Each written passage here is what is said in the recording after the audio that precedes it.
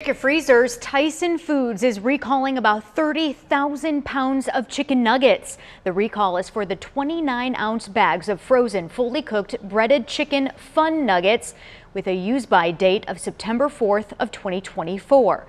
The company said it's pulling those nuggets after people reported finding pieces of metal inside them.